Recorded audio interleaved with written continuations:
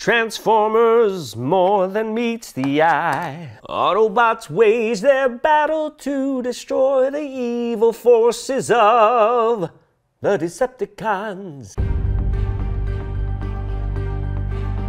Hey guys, welcome back to another installment of DT's Big Unboxing Show, where basically I take over the channel and show you guys some cool stuff for old geeks like me. So today I'm going to be unboxing my big item for this Christmas. If you guys saw our Christmas video on our vlog channel, you know what it is. It is the XM Studios 1/10 scale Optimus Prime. And I just wanted to start off by saying this is not a toy. In fact, it even says so on the box. It says, "Adults note, collector's model, not suitable for children under 14 years. Not a toy." So everything I show you on this segment is a high-end collectible, meaning it's not something you can easily find on Amazon or your local toy store. So this piece here retails for over $1,600. It actually costs over $400 to ship because it's so heavy and it has to be imported from Singapore. So that factored in with sales tax, you're easily looking at about $2,000 for this model. Not a cheap hobby. Now this box was made to look like the old Transformers toy packaging back in the 80s. Now I grew up in the 80s, and for me it was all about Star Wars, Masters of the Universe, G.I. Joe, and Transformers. And Optimus Prime was probably one of my biggest heroes at the time. I liked this guy so much, I asked my dad to make me a costume for Halloween one year. I even have a poster signed by the voice of Optimus Prime himself, Peter Cullen. Of course, he is the leader of the Autobots. And right here, we have some of his stats. He's almost a 10 in every category except for speed. And that, he's got a 9. So comic book wise, he first appeared in this book right here, Transformers #1, back in 1984. So this box right here weighed over 100 pounds. The kids had to deliver it to me on a dolly. So I didn't want to risk trying to slide this down the stairs.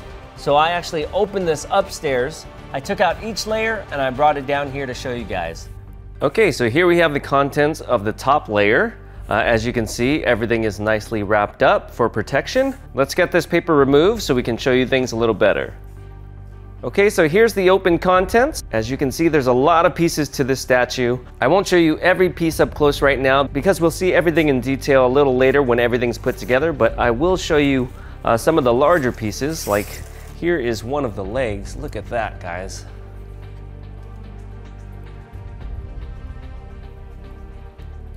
That is just awesome. Here's the key where it connects to the base. This thing is heavy. The other leg is even bigger. This one has a peg on the bottom, as well as a key. Take a look at that. So here's a part for the base, crashed Decepticon. Here's a piece of Optimus Prime's arm. Again, the paint looks amazing on this. Here is the jetpack. And there are some lights in there. So the light up features, of course, require batteries. I heard there are 13 batteries you'll need to light up everything.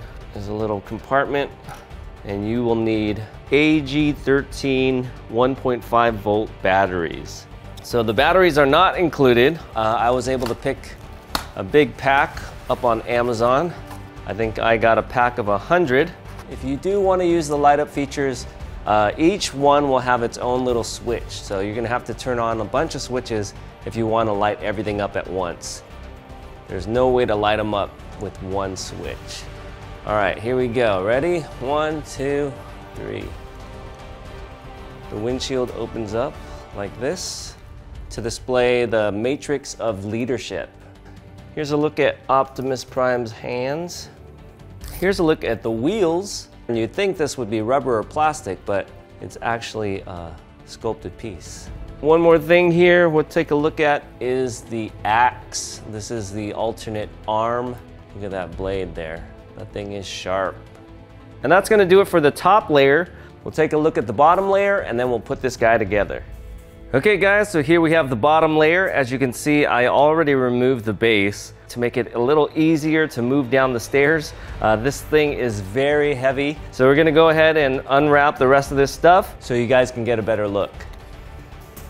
Okay, so here we have the contents of the second level.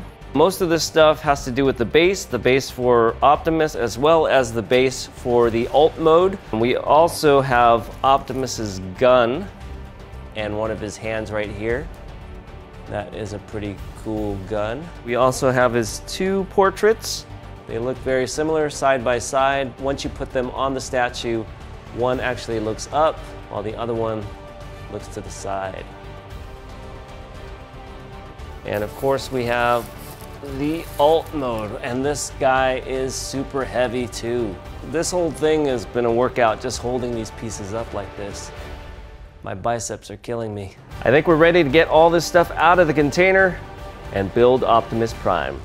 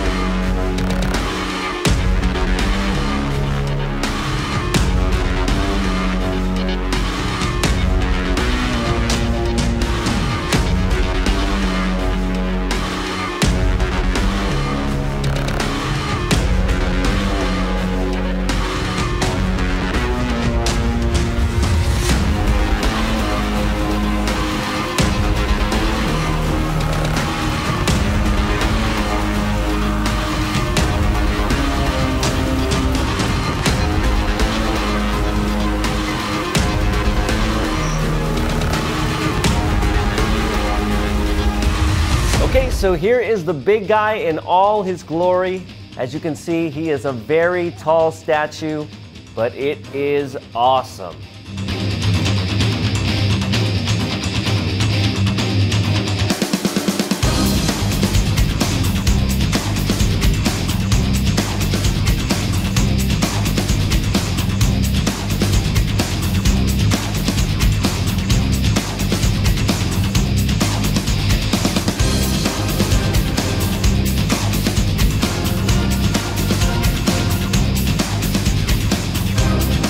So let's start down here with the base. It appears to be some sort of Cybertronian floor with its hexagonal grid pattern. The texturing is pretty incredible. We've even got the same pattern repeating within each hexagon. It's got a bronze copper color with some greens thrown in to give it that aged metal appearance. We've got these cool snaking metal coils that kind of loop around.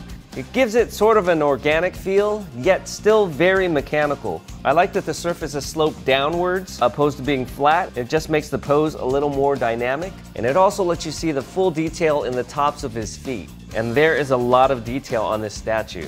The floor appears to be breaking, as we can see a bunch of cracked tiles, metal pipes, and more of that twisting coil.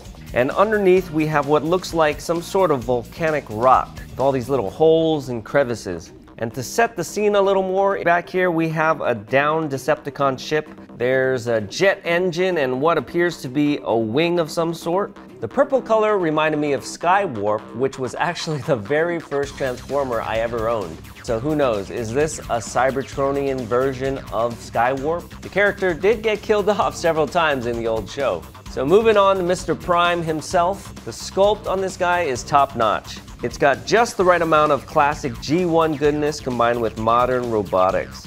You can see every nut and bolt, some exposed cables. You can see all the joints in his fingers. Now this is the Optimus Prime that I want to see in the movies. And we got a hint of that in Bumblebee the movie when they showed some of the flashback scenes. I wasn't a big fan of the Michael Bay Transformers. They were just a little bit too crazy looking for me. I much prefer this G1 inspired look. There are some little pieces here that you have to add on. You just snap in here magnetically. I like how his midsection there is a little bit curved, not so blocky, to give it more of that humanoid appearance. You can see the front tire kind of pushed up there on the sides. as well as the folded in side mirrors. We've got windshield wipers on the windshield, and of course the windshield opens up to reveal the matrix of leadership. We've got the Autobot symbol there on his left shoulder, along with 2 exhaust pipes. You get 4 of them, and each of them are color-coded, so you know which arm to attach them to. And of course he's got his big blaster, reminds me of the old toy. Of course, a lot more detailed, ready to blast some Decepticons. So over here we have some of the switch out pieces. There are quite a few. We have a completely different set of arms here. So his right arm that holds the blaster can either be pointing at eye level or up at the sky. And his left arm can be held out with his hand sort of extended, or you can switch out his hand for the Energon Axe. On his alternate left arm, you can put a bare fist and also his little communicator info screen. You can also use the second head so he's actually looking at the screen. So I think my favorite pose is probably this one right here, where his gun is at eye level. I even like the one where it's pointed up at the sky. The problem is that one from bottom of the base to the top of the gun is close to 39 inches tall. So it's gonna be hard to find a place to put it. The Energon Axe is cool too, but I think I prefer this natural hand opposed to having that axe. So to switch out the arms, it's really easy. You just pull it out. It's just connected with a peg and a magnet. These arms are pretty heavy. Stick in the new arm like that. Give him a new hand. Pop his head off there. Put the new one on like that. So I think him looking at the screen is really cool. The thing I don't like is that his gun is still pointed outwards. And it sort of reminds me of like somebody driving and texting at the same time. They just look distracted. They should be focused on driving, and Optimus here should be focused on what he's shooting at. He could be like, hey, what's going on, Bumblebee? Oh, shoot. Sorry about that. I think if the gun was pointed down and he was looking at the screen, it would look a lot more natural. He's also got this cool rocket pack. And just like the rest of the statue, this thing is incredibly detailed. So to attach the rocket pack, you just remove this back piece. It's on there with a really strong magnet, and the rocket pack just snaps into place. So I haven't decided yet whether I'm gonna display this guy with the rocket pack or without, but it does look very impressive. But I've got a question for you guys. Can Optimus Prime fly without the rocket pack? I swear I saw an episode where Autobots were flying through the air shooting Decepticons without rocket packs.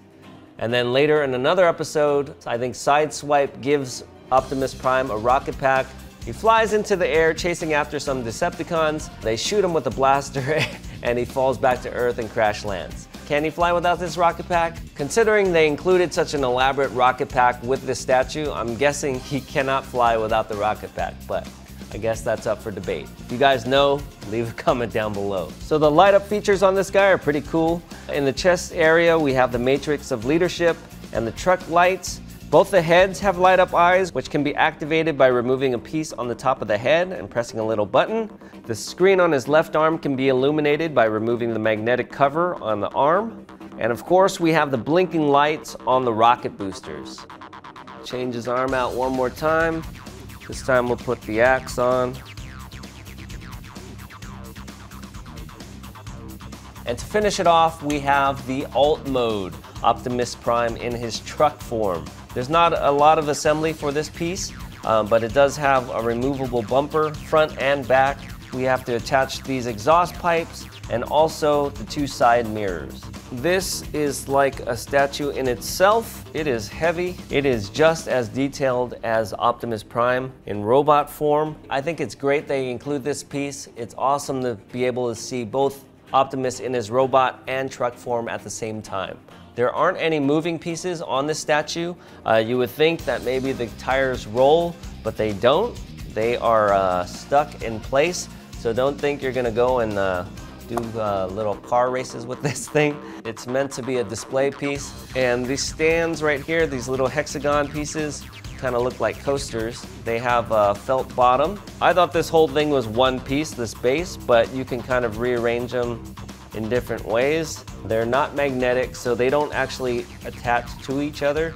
It might have been cool if they did, but they don't. I mean, you're supposed to be putting this thing there and just leaving it, so That's not a big deal. You just arrange it like so and put the truck on top. And there you go. Okay guys, so that was my review on the XM Studios 1/10 scale Optimus Prime statue. What can I say? It is awesome. So after seeing this, I am seriously considering picking up the Megatron or one of the other statues in this line. They all look amazing. So if you guys want to see that, make sure to leave a comment down below, a like on this video, and I will get one to review. Now I have to figure out where I am going to put this thing. Like I said, it is massive, and I am running out of space. Anyway, thanks for watching, and we'll see you guys next time. Bye.